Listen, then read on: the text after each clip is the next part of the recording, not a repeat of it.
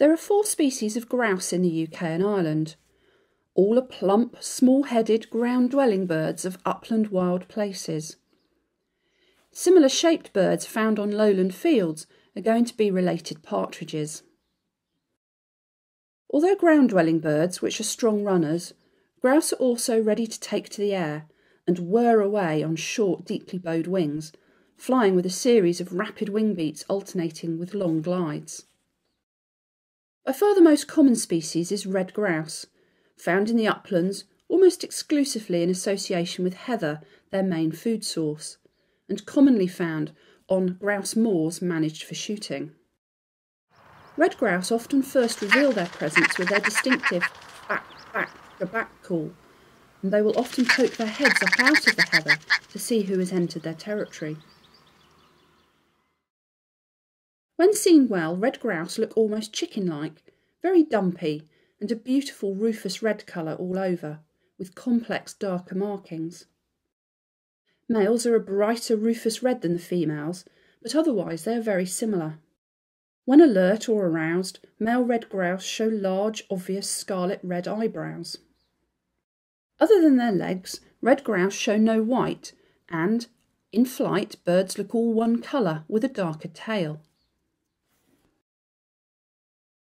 Ptarmigan is the most similar looking to red grouse in shape, although slightly smaller. But ptarmigan should be relatively easy to identify on location and habitat alone. Found on the very highest peaks of Scotland, ptarmigan occur most widely on montane, lichen-strewn boulder fields in summer, although lower down in winter.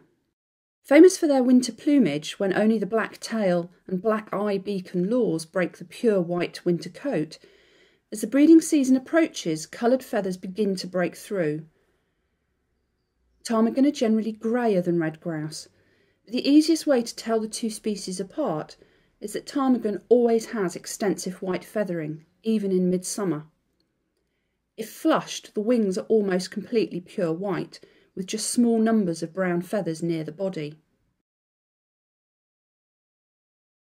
Black grouse is possibly our most attractive grouse.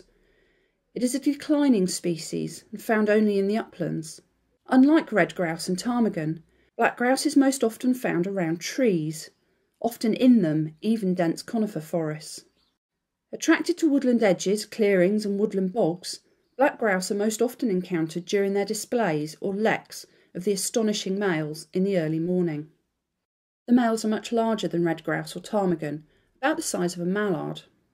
They are jet black in colour, with white undertails and wing markings, and a unique long black, curled, lyre-shaped tail.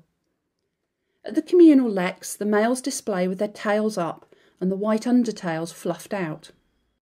Females emerge to consider and choose the males, and that is when they show their intricate patterning off. Heavily barred, tawny brown, well camouflaged markings all over, including a same-coloured tail. If flushed, the birds display a characteristic white wing bar. The underwings are also white, and this can be obvious.